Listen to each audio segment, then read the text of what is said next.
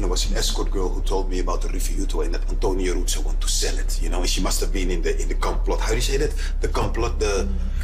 Conspiracy. Yeah, the conspiracy, because after that she was disappeared. You understand me? Yeah, I understand you. Can you please sit down? Listen, Ruzza could have sold the rifiuto to anybody, but he wants me to buy it.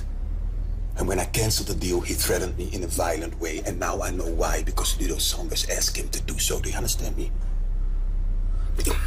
Please, please, listen. Listen, I'm innocent, okay?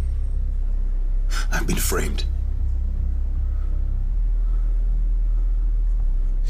I really think you need a good lawyer.